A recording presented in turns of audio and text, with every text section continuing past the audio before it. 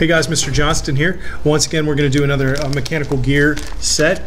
So make sure you have your pamphlet, and then I want you to turn to page 3. Page 3, and we're doing the bevel gear assembly. Okay, so get ready and get your stuff. All right, the first thing that really you're going to need to make sure that you have are two of these guys, these brackets, or these are sometimes called gearboxes, but generally those are the smaller ones. If you have one big one and one smaller one, you'll be fine with that. If you just want to make sure you have at least one big one. Okay, let's talk about the bevel gears for a second. Bevel gears, they are at an angle. Okay, they go at an angle. So if you had gears right next to each other, they would be just like that. If they were at a 90-degree angle, they would be like that. But these are not quite at a 90-degree angle. They're actually more like a 45, which is like halfway between 90. So what I'm going to do is I'm going to place one of these things down, and I'm going to take the other one, and if I was at a 90, it would be like that.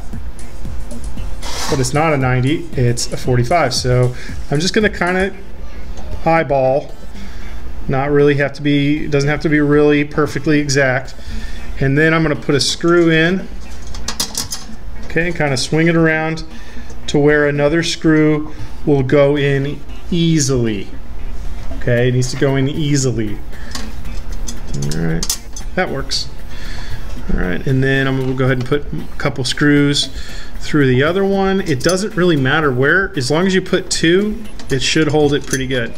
Okay, now the trick is to hold it off of the desk. Hold it off the desk so that you can keep everything upright, hold the screw down, and then take a nut, one of these kept nuts, underneath and screw it on.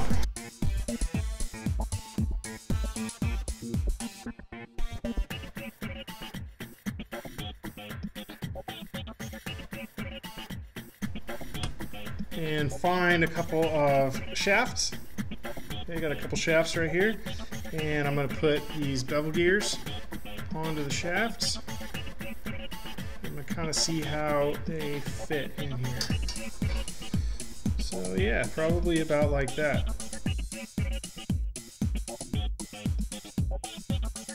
Looks like it might work. Okay, so I've got my kind of my plan. So I'm going to pull this out, and I'm going to put this guy right here. That'll act.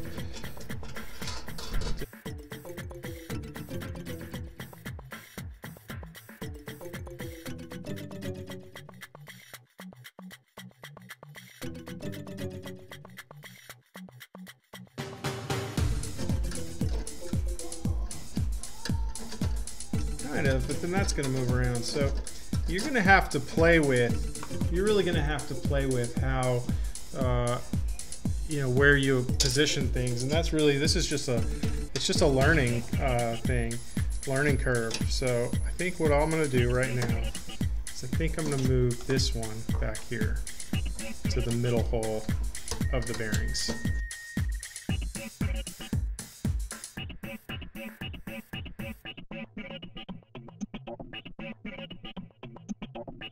Pull this forward. Now it's meeting up. Yeah, it meets up good like that. Okay, I'm gonna put shaft collar right there.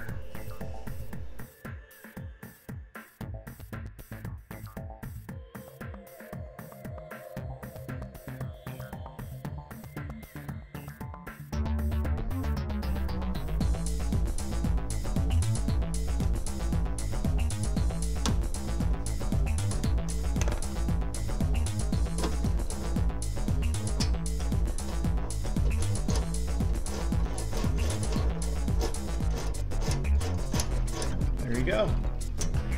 You don't even need this right here. But notice there's no binding. Turns fine from Any one I spin, I can shake it and it doesn't go anywhere. No pieces are falling off or anything. That is a good build. All right. And it's kind of interesting. I can even have this drive two different things. If I needed to go from here to a drive like that. There's all kinds of different things you can do. But that is a bevel gear.